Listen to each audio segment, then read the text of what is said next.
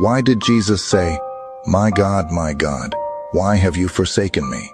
Have you ever wondered why Jesus cried out, my God, why have you forsaken me?"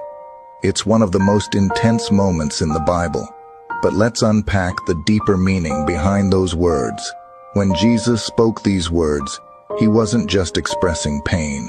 He was quoting Psalm 22, a prophecy written long before his crucifixion. In that moment, he took upon himself every sin, every mistake, and every burden we've ever carried.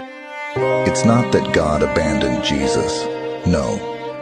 What Jesus felt was the crushing separation that sin creates, something we should have faced, but he took on our behalf.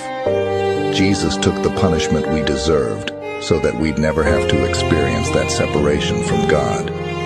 Because of his sacrifice, we have hope and eternal life. So next time you hear those words, remember, it wasn't just a cry of agony. It was a cry of love. Drop an amen if you have God in your heart.